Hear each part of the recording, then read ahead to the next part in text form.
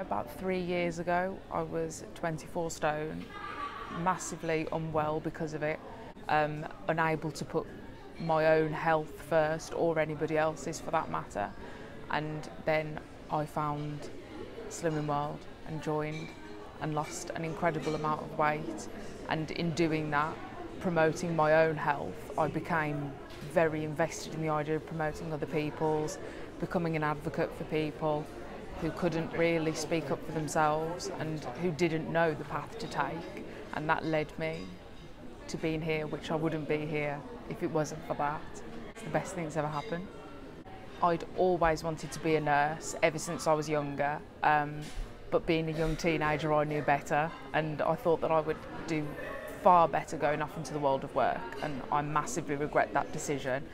However, coming back as a mature student and having that life experience and going through everything I've been through, in hindsight I'm much better prepared now for the rigours of a degree course, especially over the last few years, everything I've learnt about myself as well. Getting an adult nursing degree is the start of a journey of lifelong learning. You never stop learning, that's all you do. All you do is grow, reflect, change every single day. And that excites me, that I don't know exactly where I will end up, because you can do anything with enough hard work, and I want to be able to experience everything I possibly can and go through as many different processes to get there, learning along the way.